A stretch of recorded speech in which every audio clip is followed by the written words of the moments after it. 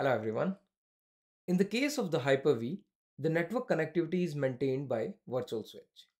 Virtual switch is a bridging network that provides the connectivity from virtual machine to the another virtual machine to the host operating system where Hyper-V is installed as well as the outside network.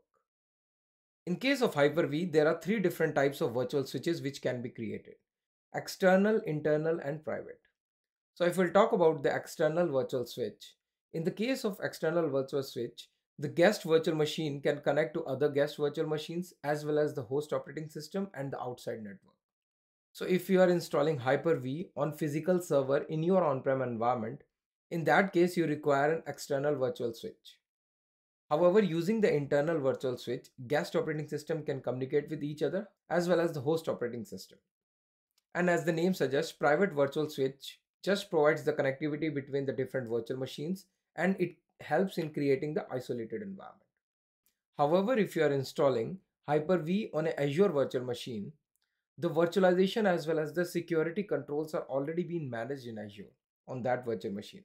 And that is the reason when you create an external virtual switch, it doesn't provide the internet connectivity from the guest operating system. In this video, I'll show how using the internal virtual switch with the NAT can provide you an internet connectivity on the guest operating system itself. So let's check this in lab.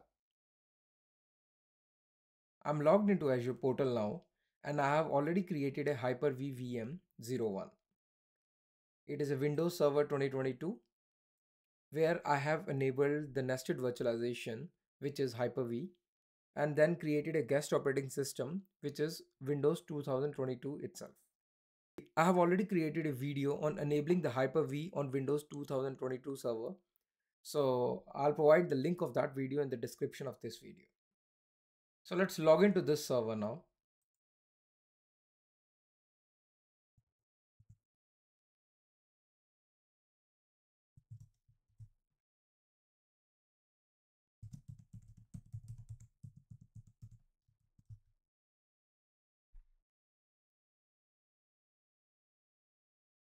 I'm into Windows server now and let's close this.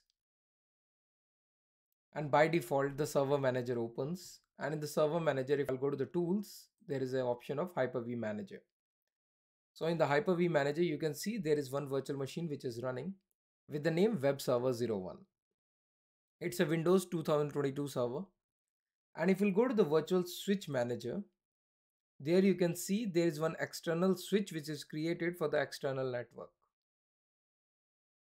And the same external switch is assigned to the virtual machine itself. So if we'll go to the settings of the virtual machine and in the network adapter, you can see the external switch is assigned. So that means this virtual machine is using the external bridging network.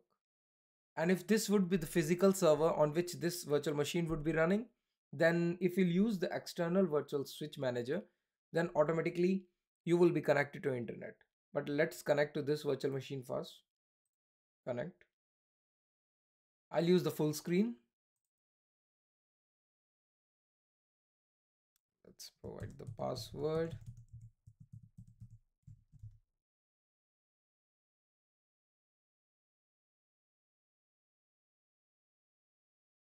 And in this virtual machine, you will see you are not connected to internet. So if you'll go here, it's saying you are connected to internet, though you're not. So let's quickly check this. Let's open the Edge browser.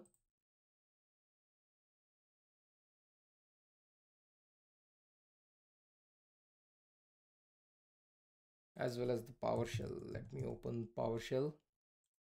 Run as administrator. And I'll run the command ipconfig /all.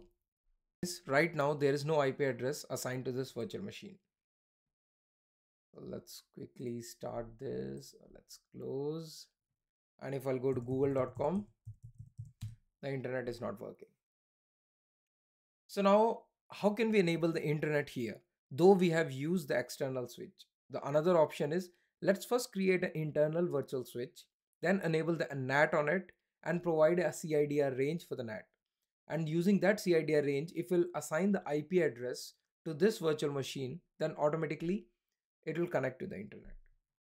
So let's go back to the host operating system where there is a Hyper-V manager. Let's go to the switch manager and create an internal switch. Let's name it as internal switch. Okay. The internal switch is created now. If you click on switch manager, you can see internal switch, but it's not assigned anywhere for now.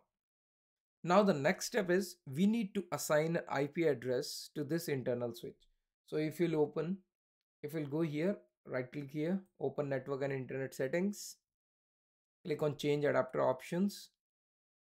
You can see there is an internal switch and an external switch because we have created two switches. So let's go to the internal switch, which we have just created. Click on properties, go to IPv4 settings, double click on it and assign the IP address. So 192.168.100.1. Let me assign this IP address. It will be 255.255.255.0. And let's not assign the default gateway or preferred DNS or anything. Let's just leave it blank and OK. Now we have assigned the IP address to this switch. So the next step is to create a NAT for the whole CIDR range. So let's open PowerShell, run as administrator. And the command here is new netNAT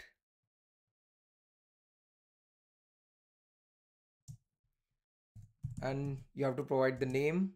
Let's name it as NAT network. You can provide any name. And internal IP address, internal IP interface address prefix. So let's provide it as 192.168.100.0/24. So the NAT is created now. And this NAT will help 192 series virtual machines to connect to the internet using the Ethernet card of the host operating system. So now let's go back to our virtual machine. Go to the Hyper-V, connect. And let's go to the network settings here. Change adapter options. Go to the properties, IPv4, and provide an IP address 192.168.100.10. Subnet mask will be 255.255.255.0. Gateway will be our internal switch. So 192.168.100.1 and preferred DNS will be 8.8.8.8, which is Google DNS.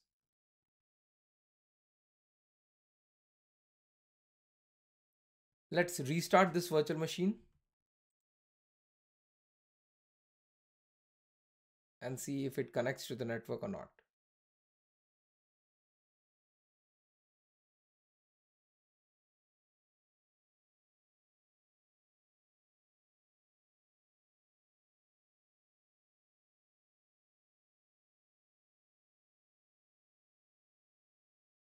So let me provide the password.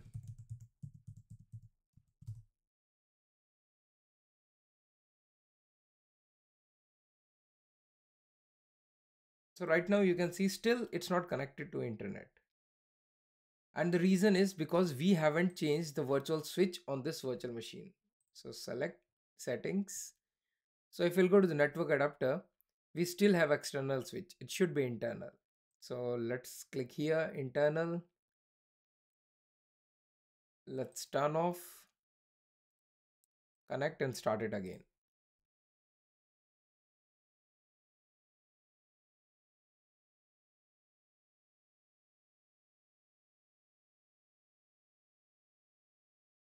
Let's log into this virtual machine.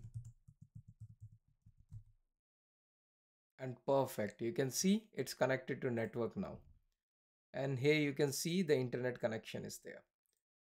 So let's quickly open the PowerShell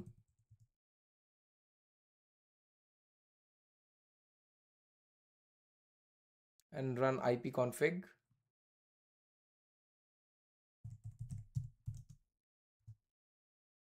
And there you see the IP address is provided.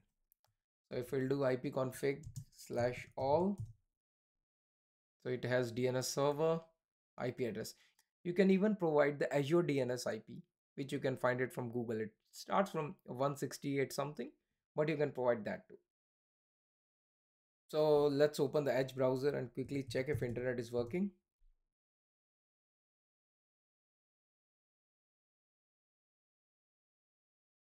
And perfect, as you can see that the page is open.